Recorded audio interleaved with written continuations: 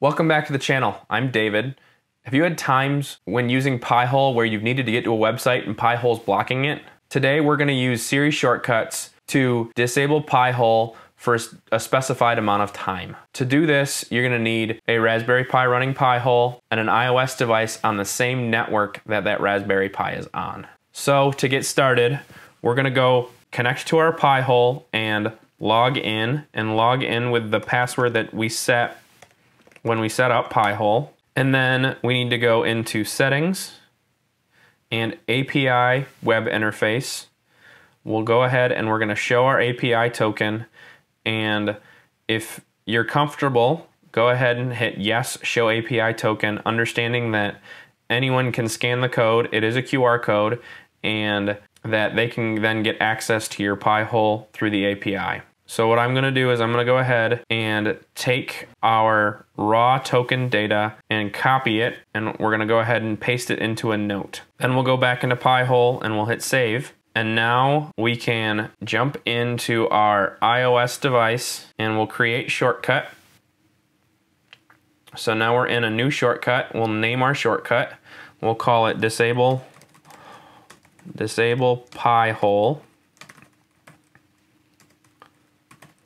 Done. And then we need to first do URL, and so we'll do URL, and then the other piece we want is to search for Safari and open URLs.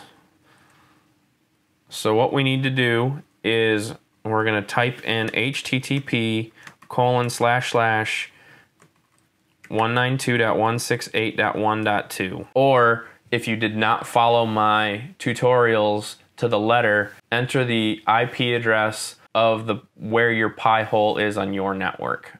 I'm also going to add port 80 just to cover what we need.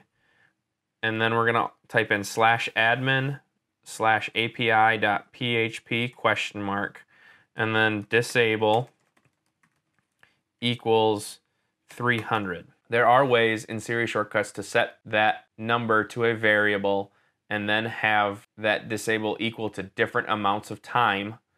Today we're just going to have it equal 300 or 5 minutes. So the last bit is type in &auth, and then we need to go out to, and we can Alt-Tab out to my notes, and there's my API token that came from my Mac. And we'll select all, get rid of that, and copy. We'll Command Tab back into Shortcuts, equals sign, and then we'll paste it, and we'll hit Done. So now you can tap on Disable PiHole. It will open a screen, and as you can see, status is disabled. And if we refresh PiHole, continue, you can see it will enable itself again in 4 minutes.